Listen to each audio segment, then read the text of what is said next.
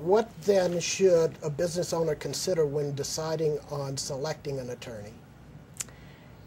First of all, I think it's important that the business owner recognize it is a relationship. So anything that you would bring to any relationship or look for in a relationship, I think you need to bring when you're selecting an attorney. And I think that's something that's often overlooked because you think you are just going for advice.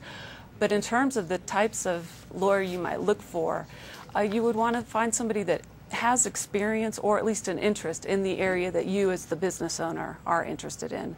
Someone that you feel is able to answer your questions.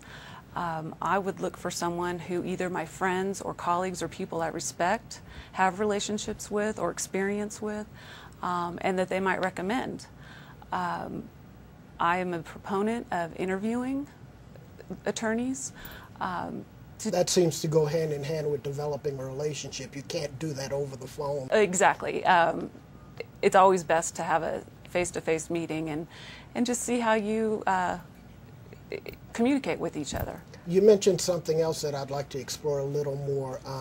You said the type of experience that the lawyer might have. For example, can a lawyer who is experienced with large corporations be as effective for small businesses, or vice versa? I absolutely think so. Again, that would be something you might want to look at and ask about. I don't think there's any one factor that would preclude a lawyer from being effective, but what you need to explore is,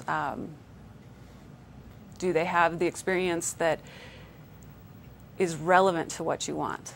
I should not be the sole lawyer considered for, say, a family law matter. That's not my background. However, in talking to me, you might find that I had something to offer to your situation that might be relevant. Mm-hmm. But for the most part, you want somebody with the experience that you are looking for.